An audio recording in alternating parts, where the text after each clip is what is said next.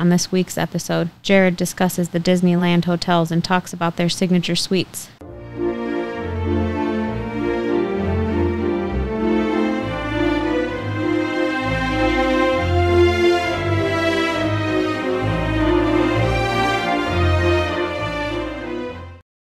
Welcome to this week's episode of A Dryer Dose of Disney. I'm your host, Jared Dryer, and today we are wrapping up the second episode of the two-part series about the hotels at the Disney resorts and where are the best places to stay, and talking about the different levels of the hotels at the resorts. Last week, if you listened to our episode, we were talking about Disney World and about the three different levels over there, so the value, the moderate, and the deluxe, as well as the villas, and all the great different places to stay at Disney World, as well as the different amenities you're going to get at each of the resorts. Today, we're going to continue that episode, but we're moving over to Anaheim in California, and we're going to be talking specifically about Disneyland. Now, if you're watching this episode on YouTube, I did it in a little bit of a different format where I'm doing a screen share once again, like I did with our annual pass episodes, and I'm actually going to walk you through on the screen some of these different resorts, and specifically the signature suites, because they are amazing and you get so much out of these signature suites. And I wanted to show you all the pictures because they're just the coolest things I've ever seen in my entire life. So we're going to be going over that today on the episode. But before we dive into it and get started, I do want to ask, wherever you're listening to us, if you could go ahead and click that subscribe button, or if you're on YouTube, you can click subscribe there as well. It's totally free to subscribe on the podcast or on YouTube. That way you're going to get this content delivered into your inbox each and every single week as we release these episodes, and you're going to get these tips and tricks as they come out. So we want to make sure you're getting the most value and the most bang for your buck at the Disney and Universal resorts, which is why we're doing this podcast. In addition to that, if you find that there's anything that on these podcasts that save you money or time or make your life a little bit easier, if you could support us over at Patreon, we would really appreciate it. The link to Patreon is down in the description below as well, and you can become a subscriber there for as little as $5 a month, and that keeps this podcast going. In addition to keeping the podcast going, though, you're going to get some really cool perks as well as some other additional content, which today's our Butterbeer episode and how to go to Disney for almost free, and we will be bringing those onto our general page and updating those sometime in 2023. So lots of cool things out of Patreon. And again, we appreciate our supporters there because, like I said, you keep this podcast going and you are the reason we are doing this podcast. So today we're going to be talking about Disneyland out in Anaheim and what are the different hotels and resort levels. And if you listen to our last episode that I talked to one of our longtime listeners who said, hey, I love all the episodes you're doing, all the tips and tricks. Obviously, you want people to stay at the Dryer Dose of Disney Condo and you feel that's the best bang for the buck, which it's true. I feel that is the best bang for the buck. If you want to stay there, great. If not, that's okay too. But he said, for some people, they want to go and do Disney from beginning to end. They want to make sure that they're staying at a Disney hotel, a Disney resort. So tell us about the places that you can stay. Tell us about the different levels of the resort and what are the different amenities you're going to get. And so we did that last week with Disney World and talking about the resort down there. And today we're over at Disneyland talking about it here. Now, at Disneyland, it's very different from Disney World for a couple different reasons. First, there's only 3 hotels over at Disneyland, and all 3 of these hotels are at the deluxe level, if you listen to our last episode, meaning they're at the top tier when you compare them to the other Disney resorts. So you've got the Disney Grand Californian Hotel and Spa, and we've got that up on the screen here. That's very comparable to the Grand Floridian out in Orlando. You've got the Paradise Pier and the Disneyland Hotel. So you're talking about all deluxe level hotels. So you're not going to see a lot of difference in the different tiering here, although the pricing is slightly different.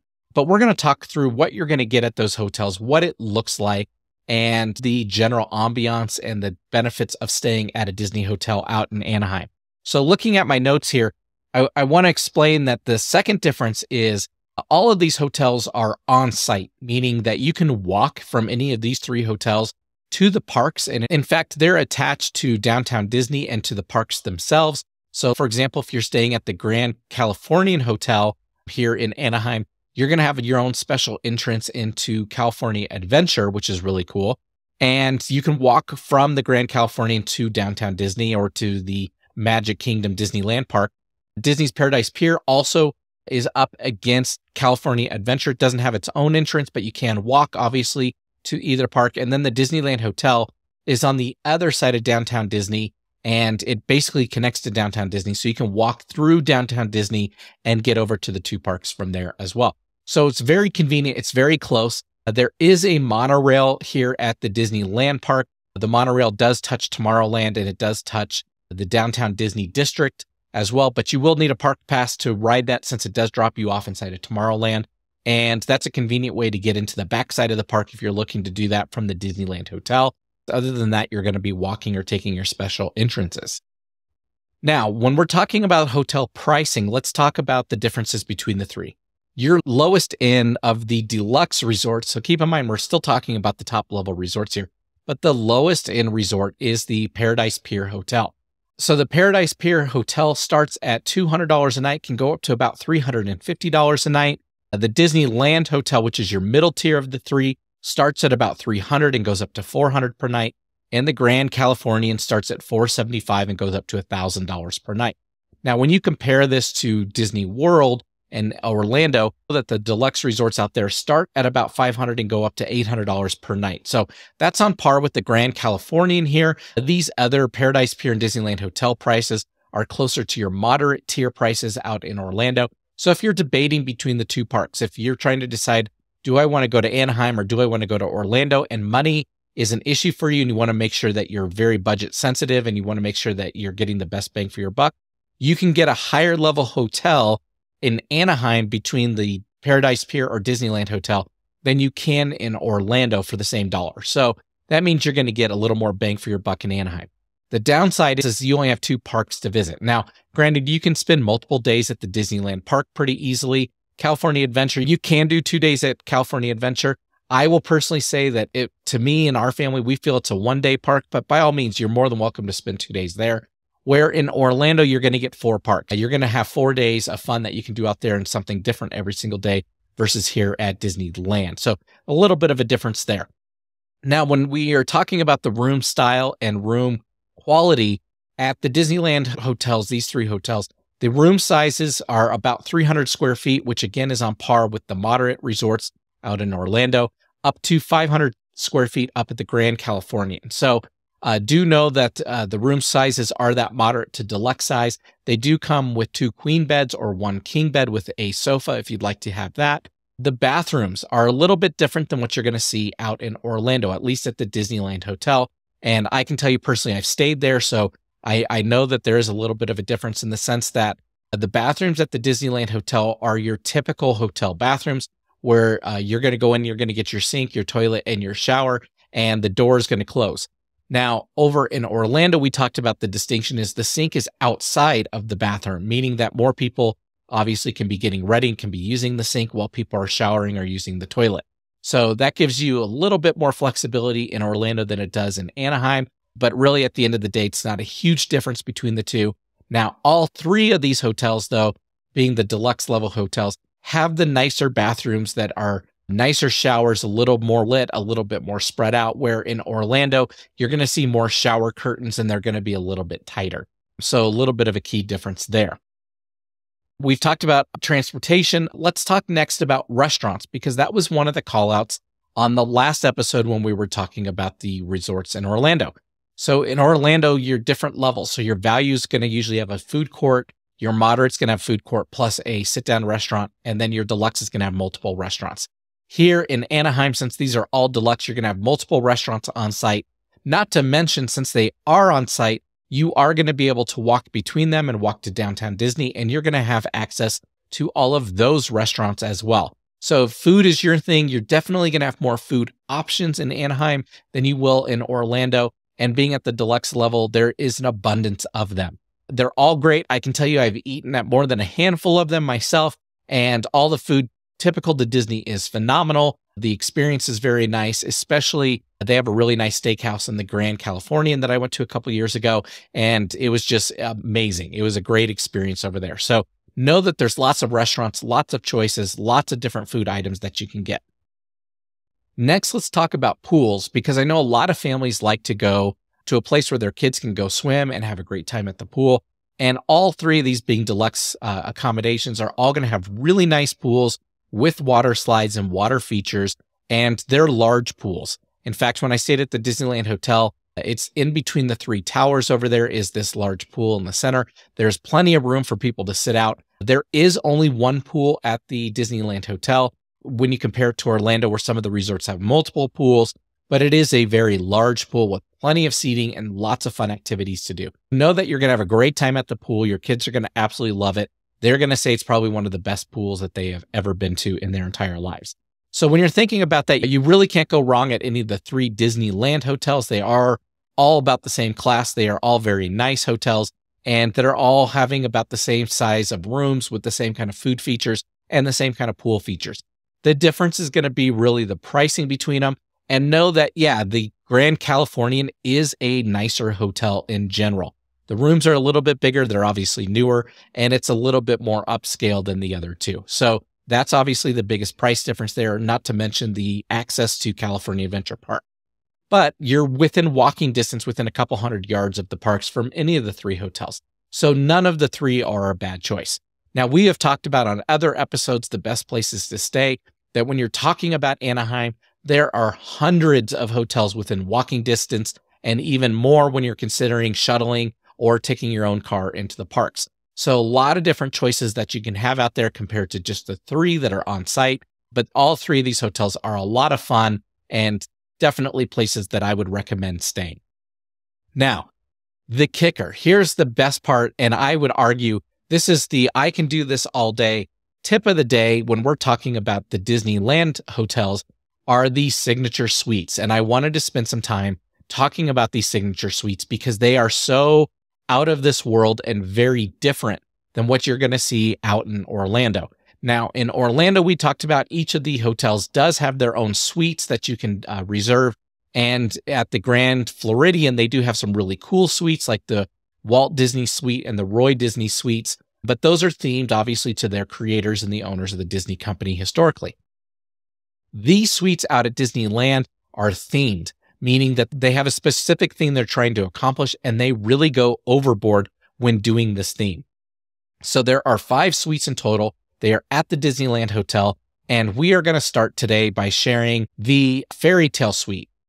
Now, I changed on my screen here to show you the Fairy Tale Suite. There are about 15 photos we're going to go through. So if you're on YouTube, you're going to be able to see those.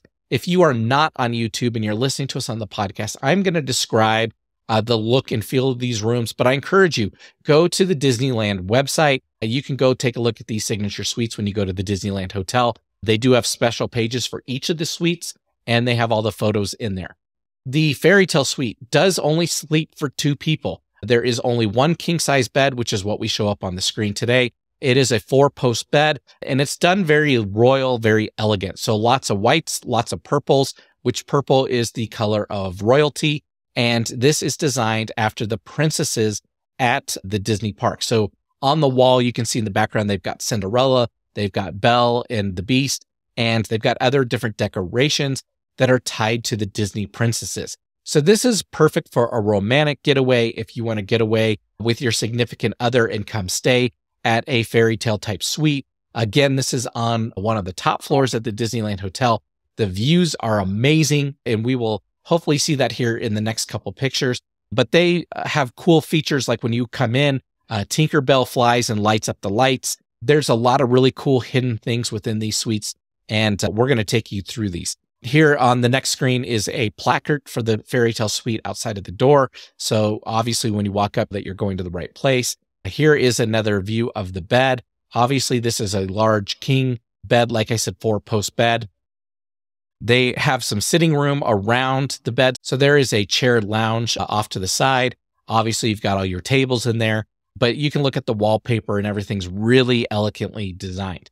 In the bathroom, they have a mural of a Disney castle above the bathtub. It's got pillars around the bathtub. This is your typical whirlpool type jacuzzi bathtub. They've got a really cool sitting area for makeup. Obviously, they've got a frosted glass walk-in shower that's really nice in the bathroom. And this is a very large bathroom, which is very cool. In the toilet room, they have a toilet with a bidet. If you're from the US, you've probably not used or experienced a bidet, but you have that availability if you wanted to in the Fairy Tale Suite. And again, this is good for 2 people because there's just the one bed. You can see now we've got the view of what it looks like outside of the suite. So again, you're on the corner, so you can see in two directions, including the Disneyland park, which is really cool.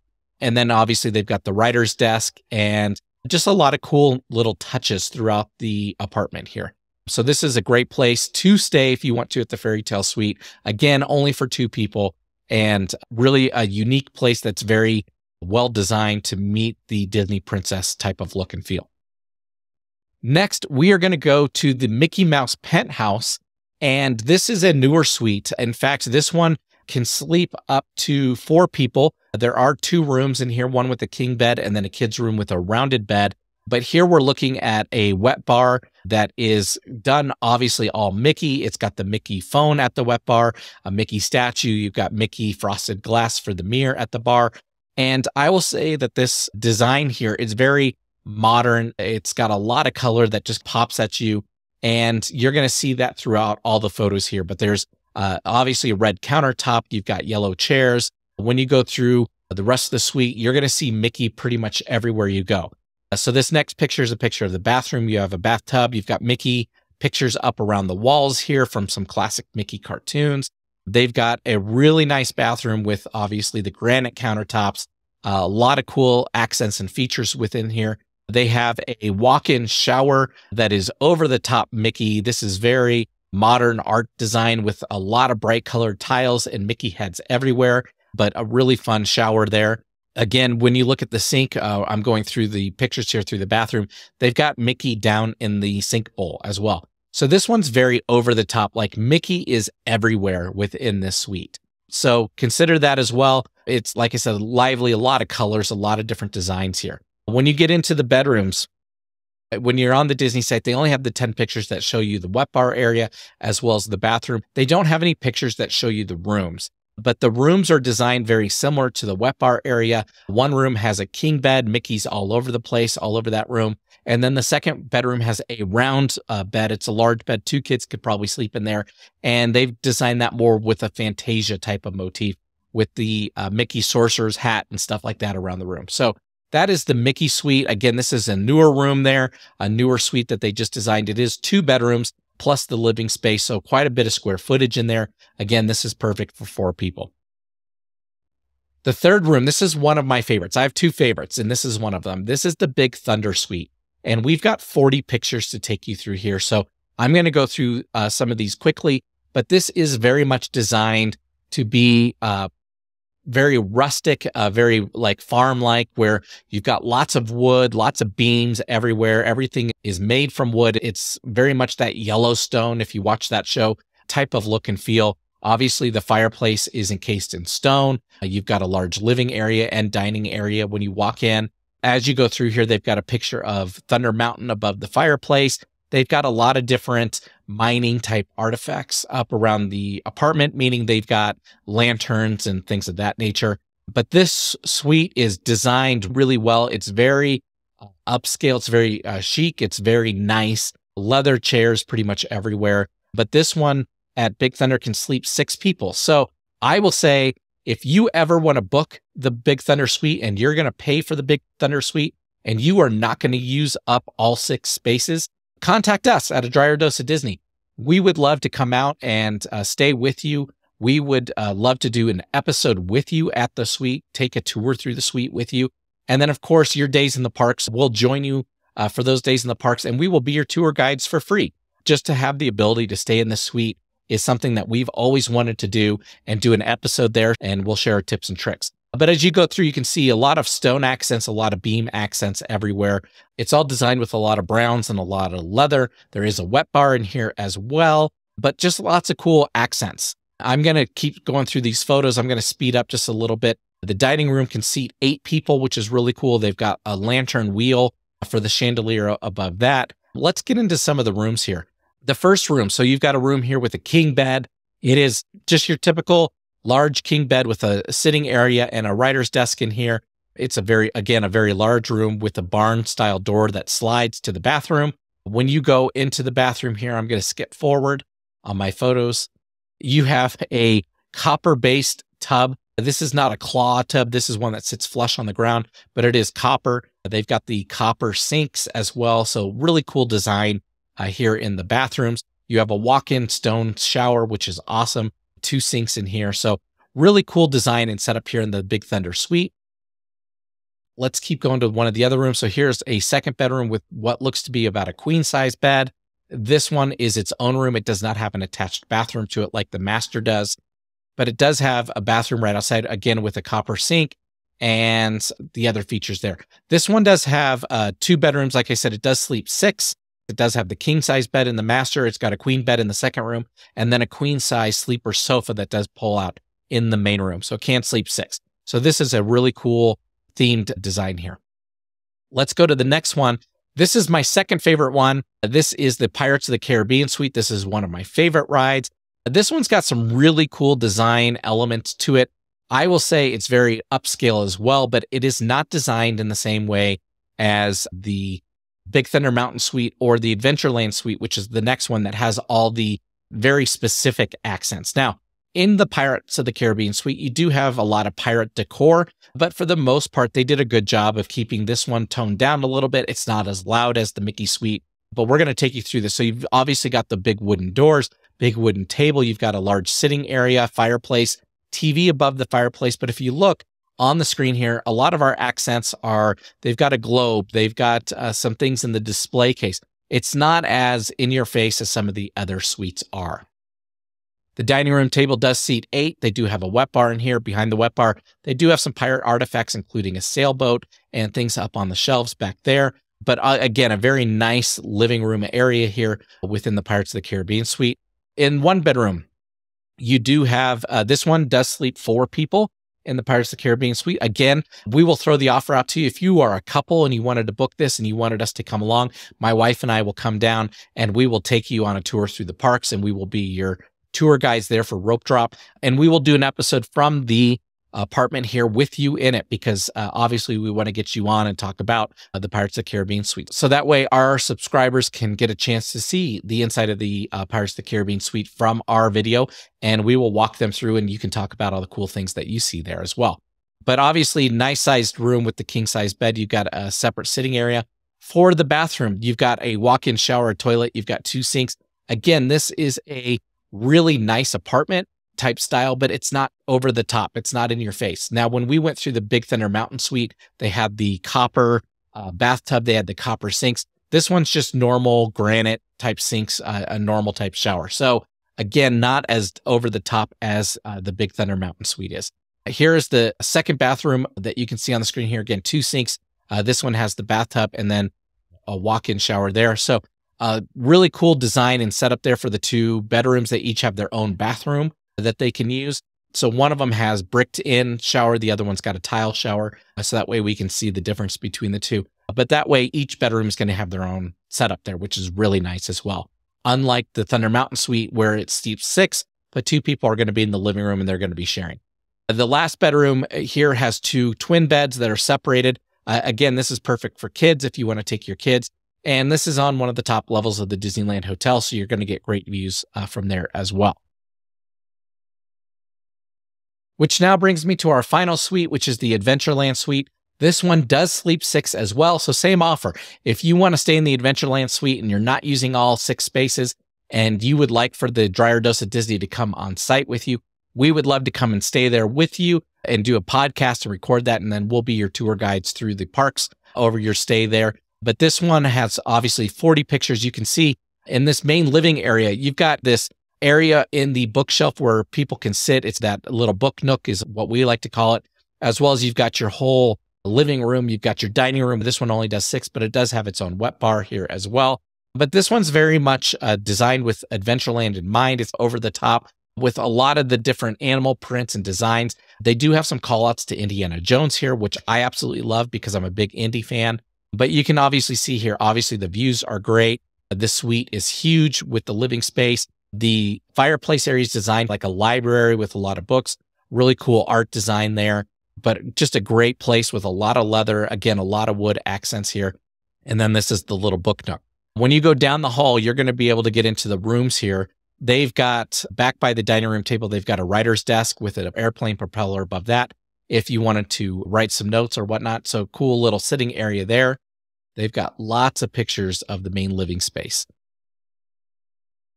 But this is the first bedroom. So this is a king bed with, again, 4 posts. It's got the mosquito netting up and around it with a sitting area. Now, the weird thing about this bedroom is it does have the bathtub in the actual room where you would sleep.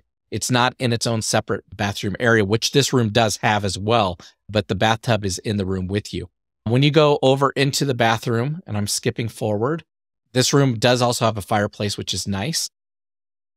But when you go into the bathroom, now you have your shower, you have 2 sinks, a nice sitting area for if you want to put on your makeup or whatnot, but a really cool design for the bedroom here. Again, the tub is out in the room instead of in here, but they've got kind of a hidden grotto, they say here in the Adventureland suite through one of the showers. So you can go into the back of the shower and there's some cool places to sit, which is what we're looking at on the screen right now. Second bedroom is also a king bedroom. So a larger bed in here. Again, it's more like a typical type bedroom that you would see with the writer's desk. It's got the dresser, it's got the TV on top of it, but again, with the same rustic design and theme. Now, the best part about this bedroom that I'm showing right now, this is the second bedroom, is this one is designed to look like it's in a tent. If you're out there on a safari, you may be staying in one of those large canvas tents. They've designed this room to look like that with the tent poles and the canvas all over the ceiling and the walls, as well as around your window. That's a cool feature. I think makes it really stand out as compared to some of the other suites because they did the room so differently for this second bedroom. And then again, a second bathroom with actual stone sinks and then a stone shower in the background there for you to see. And then I would assume then beds number 5 and 6 are going to be in a pull-out sofa here in the middle of the living room, similar to the Big Thunder Mountain suite. So really cool place. Again, these Disneyland suites, these signature suites are what make the Disneyland hotel stand out, in my opinion, and really take this place to the next level. And we wanted to make sure we showed you all of these places just because of how cool they are. So with that is going to wrap up our episode today. We hope you have a very magical week as you're planning your next vacation to the Disney parks, and we will talk to you guys next time. Bye-bye.